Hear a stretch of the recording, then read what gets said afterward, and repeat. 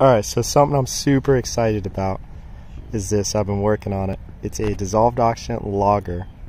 It's got a little DO probe, a little Arduino, an SD card, another board for the probe, and a battery pack.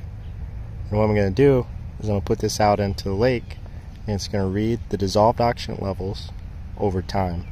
Hopefully the battery pack should last about a month, so I'll be able to graph the change in the dissolved oxygen about every 30 minutes. It'll record, and we'll make a little bit of a map of this lake so we can see how the lake's doing over time.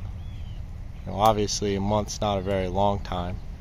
The idea is this will be able to be out here for a few years, and we can look at conditions that may affect the dissolved oxygen and what the lake's doing and how it's doing. Super excited about this.